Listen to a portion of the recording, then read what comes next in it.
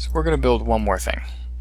So this is pretty cool. We have a shade structure on our glass, but we're going to take it one level deeper. We're going to go a multi-branch data structure, because right now we're really just taking one list and then putting an item per one branch per item per panel. But let's try to do something else. So I'm going to try to sketch this out. If this is our panel,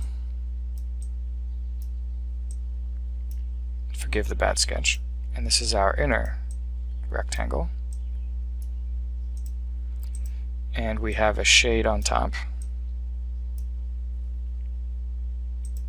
what I want to do is create a frit.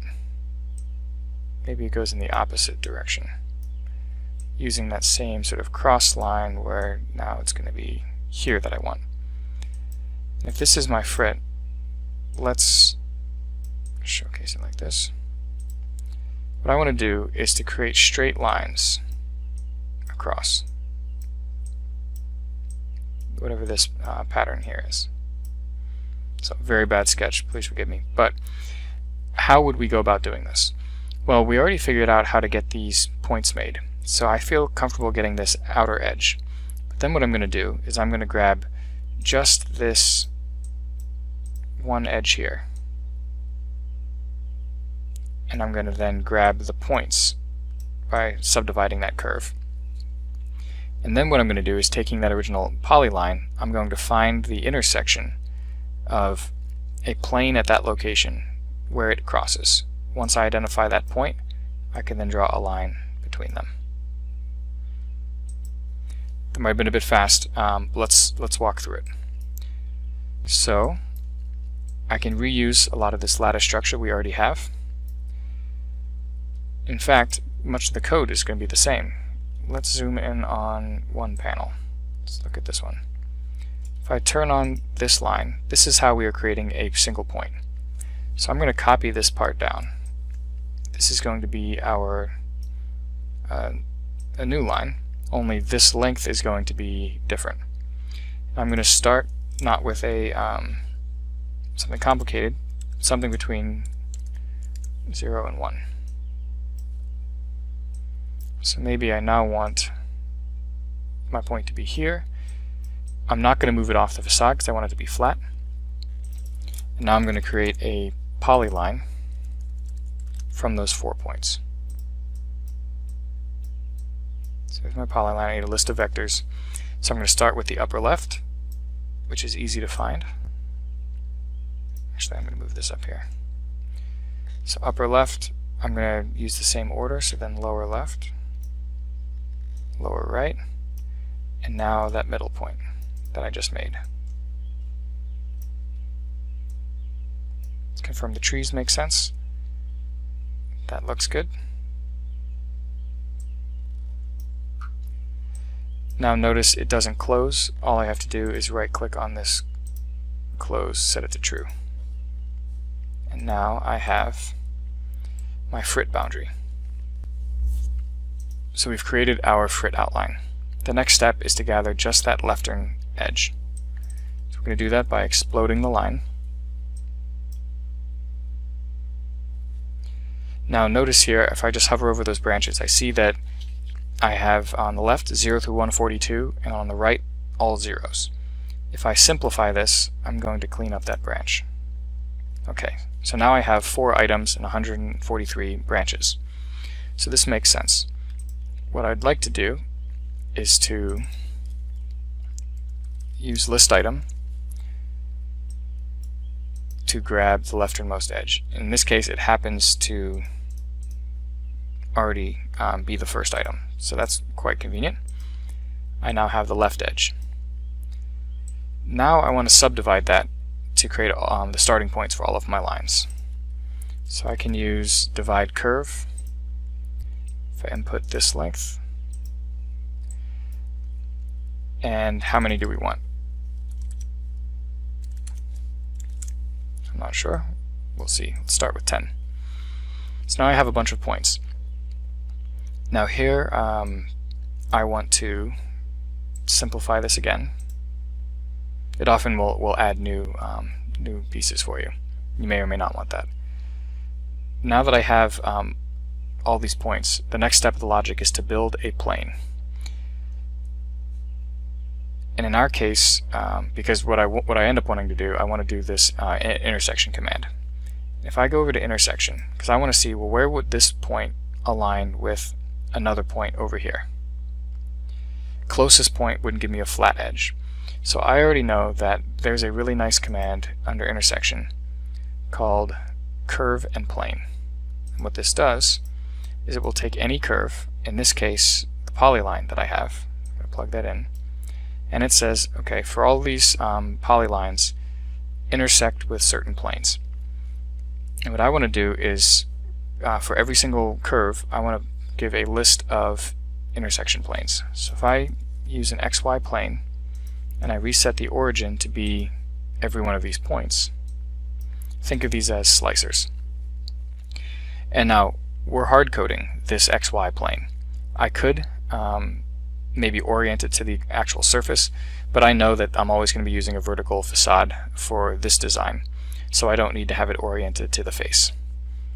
But if you were to have a dome type shape, you would need to possibly orient this not to world XY, but to panel XY.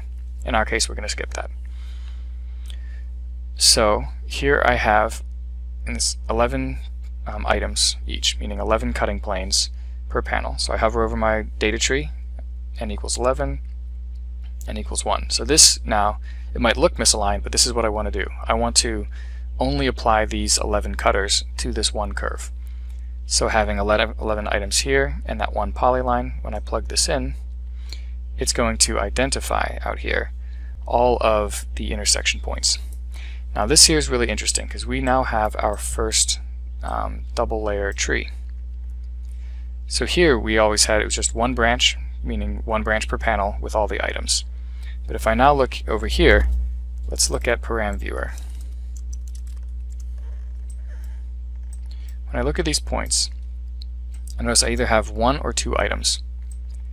And if I look at the branching structure, I see that it's increasing. So before, every time we had two numbers, they were one of them was redundant. We had a random 0 that we would simplify out. But now the numbers mean something. So, and this is showcasing how the data tree structure can be used to represent the, your logic structure. So on the left, that represents the panel. So notice that I have 0, and if I were to scroll all the way down, it goes up to 142. So that's the panel column.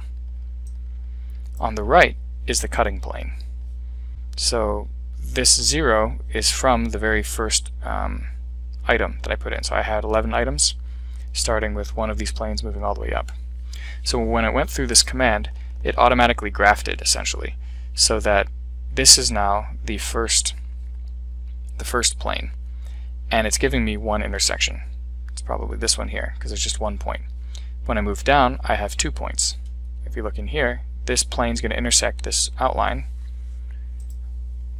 Let's take a look only at the curves. Actually,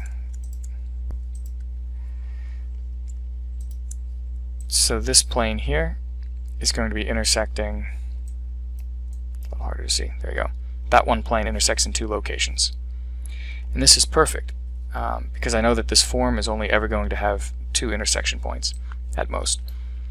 So what I can now do, the tree is already set up to give me the endpoints of the line I want to create. So all I have to do now is a very basic line command, 2 points, and do list item. Now these points, 1 and 2, you can see the highlight in green. When I plug these in, it's going to generate all of the lines. Because the logic of this bit of code here says just grab 2 points and make a line. But the data structure has already carefully collected all of the intersections of my polyline so that this command can work very simply. I just add them together. And when there's only one item, it's not going to create a line, so that all works. So here we have a nested logic within a nested logic of the panels. Because I'm repeating this basic logic of intersection, create a line. I'm repeating it many times for one polyline curve. and then I'm doing that many times again for every panel. So you can start doing this, and that's really the power of Grasshopper, is that this sort of nested logic, you can loop things like a Russian doll over and over and over again. So you have a very simple logic, very simple code that gets replicated to do some very powerful things across curved surfaces, right? Very powerful, very flexible, but it requires data trees, and it requires a strong understanding of how to check those data trees, manipulate them, make sure they're aligning, just like list management. If you can't manage your data, you really can't use Grasshopper properly, which is why we are creating this tutorial, as we find in practice those intro tutorials that give you a basic sense of how to use the canvas, how to use Grasshopper.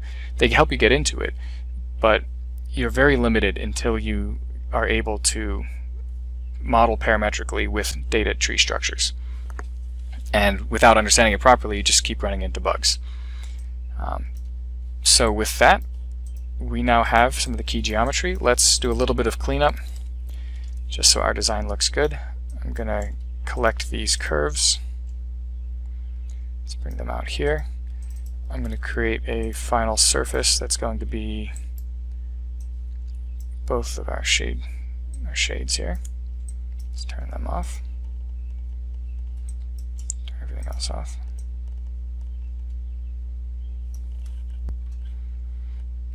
And we already have this preview geometry. Let's bring that out here. Copy this down. Maybe we can change the color a little bit. Maybe some kind of copper.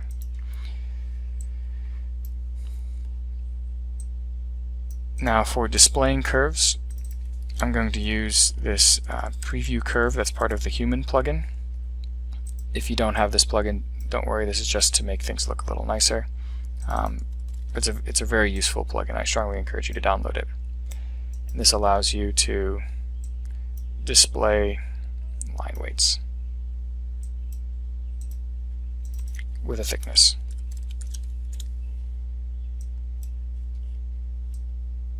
So now that frit's going to be a little bit more noticeable.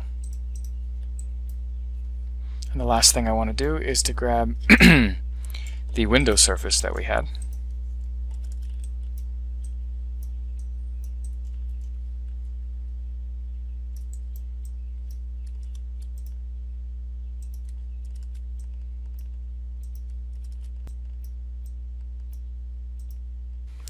And there we have it. We have successfully used data trees to build a complex facade.